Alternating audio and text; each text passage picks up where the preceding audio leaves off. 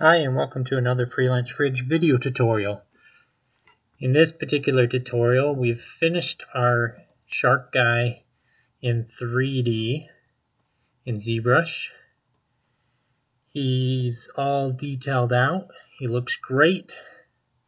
And I just wanted to kind of cover just some final little tidbits and touches as you're preparing to export this character for 3D print. You can see from the sketch, he's got flat feet here, but then in my file, he's got these very rounded bottoms to his boots. And I did that on purpose because when I finish out a character, I want to use a feature to flatten those so that they're exactly even with each other. And it'll also do that to the tail a little bit as well, just to give it a nice solid bottom to stand on. So the first thing we're going to do is we're going to merge all of these items together into one piece. And the best thing to do to start is to make sure to look here and see if you have any hidden objects you're not actually using. Like this one here was a part of the shoulder, I believe, on this arm, but I'm not actually using that anymore. So I want to get rid of that. It's just as simple as clicking on it and deleting it. So you want to just kind of scroll through and make sure that you don't have any hidden objects that you're not using. And then it's just a matter of going to the very top of your tool set here, subtools, and starting to merge all the objects together. And you can always click always OK. That way that dialog box doesn't keep coming up on you. And depending on the speed of your computer, when you're merging these objects, as you get further down in the list, it might take a few minutes to actually merge all of them. So just bear with me here if it gets a little slow at a point in time.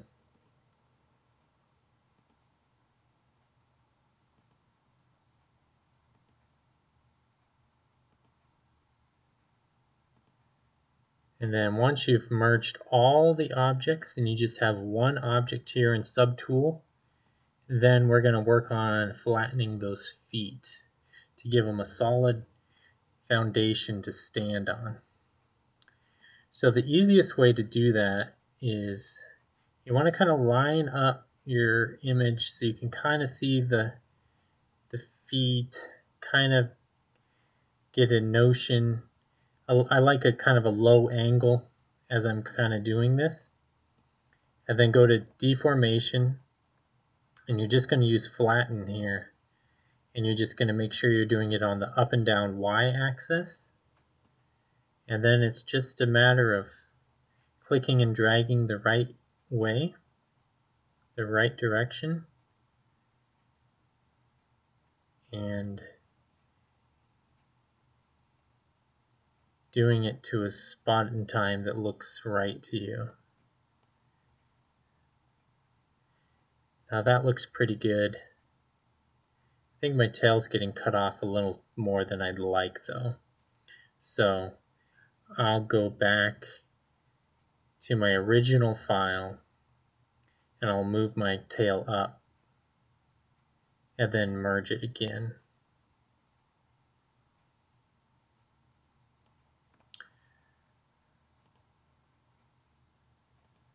And I won't save that.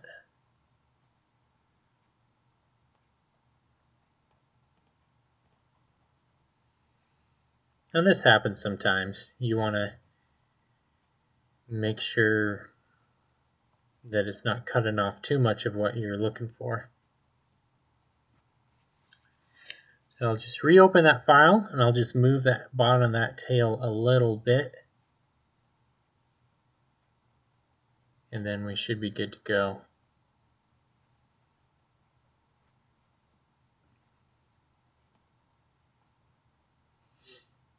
And what you can actually do to make sure that you're not cutting off too much before you merge it is, let me get rid of that extra shape that we saw earlier.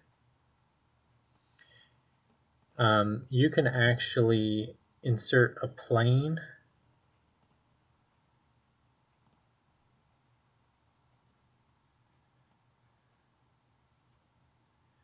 And it's probably inside his body at the moment. So let me click on that plane.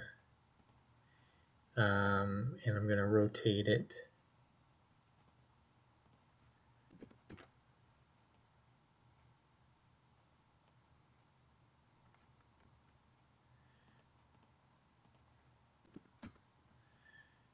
Size it. Move it. I'm just going to kind of lay this down where I'm intending to cut off the bottom of the feet,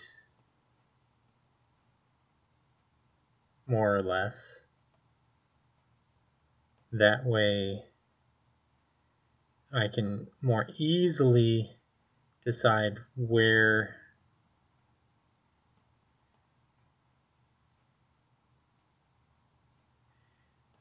to move that tail up to. So you can kind of see here, okay, there's a lot of that tail I need to move up.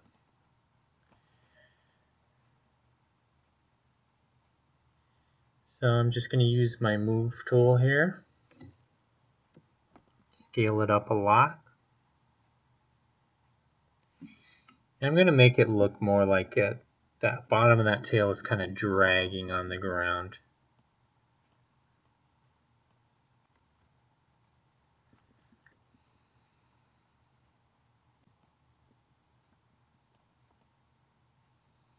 And the tricky part with planes is they only show on one side of the plane. So you kind of have to move your angle so you can see what you're doing here.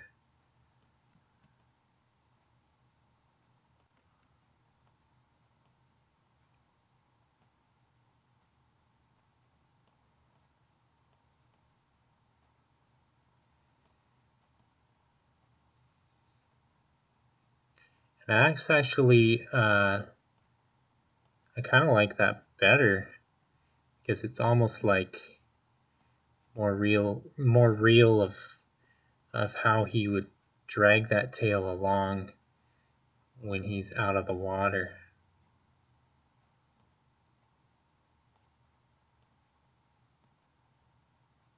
Let's see. I want to keep a little bit of it underneath just because I want to have a nice solid flat surface on the bottom of that for it to sit on. So I'm going to leave a little bit of it underneath of the plane. But I think that looks pretty good. You can see that was a pretty easy, quick fix.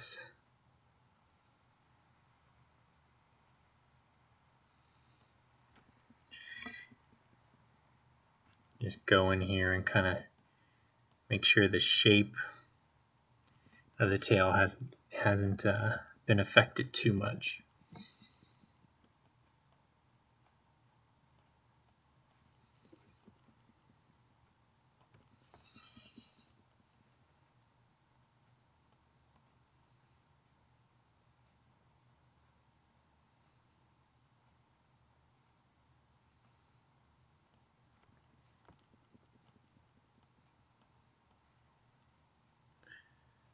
I think this will actually work to our advantage because it'll give it even a larger surface area where it sits on the table.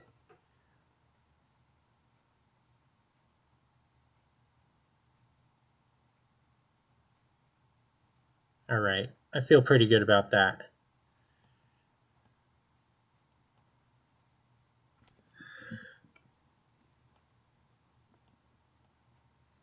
I know I say that in every video and then I keep tweaking it. Alright, looks good.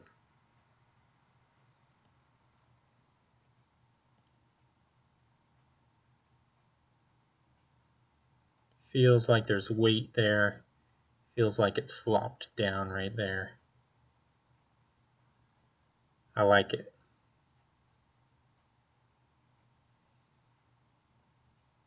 All right. So I am going to click on the plane here, delete that because we don't need that anymore. And then I'm just going to save this since I edited the tail a little bit. Always good to save copies of your file just in case you need to go back.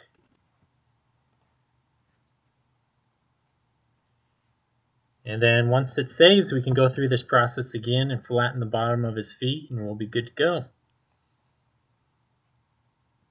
Alright, so again, go to the top. We already deleted that hidden object that we weren't using, so just a matter of merging all of these down together.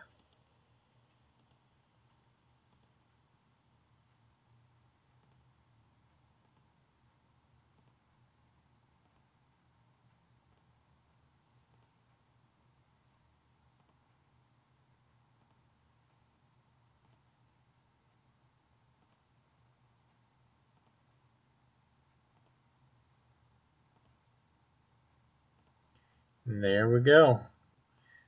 They're all together. And now we can make that final flattening of the bottom of the feet to just finish off our figure here.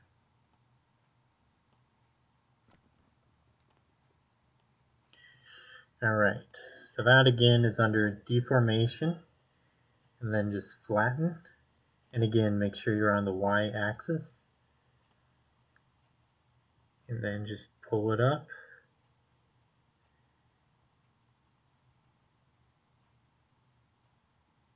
Till it's kind of the point that you like it. Let's see.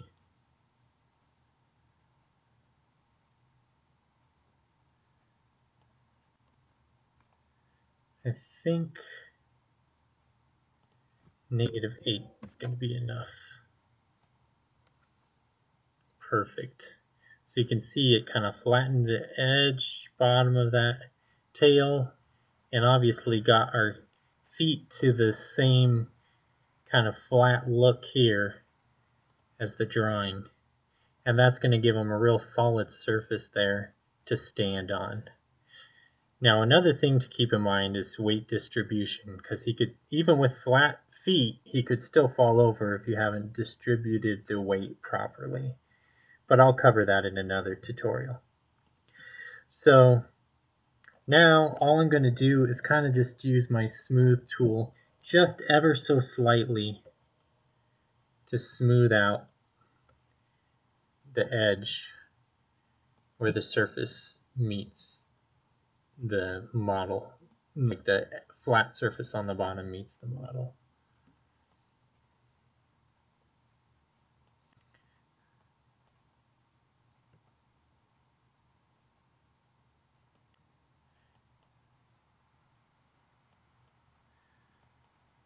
It's not quite as important on the feet as it was for the tail.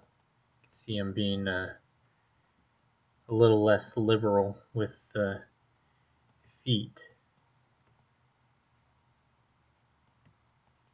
I'm not doing it quite as much. But the tail, I didn't want it to look like a really hard edge. See, it's a little more soft there. Alright, and that is it. You've got your model ready to go. In the next tutorial, I'll cover how to cut holes in the bottom of the feet, if that's something you want to do with your model. And then I'll cover things like exporting for 3D and rendering. But at this point, we can call this guy done. Thanks for watching.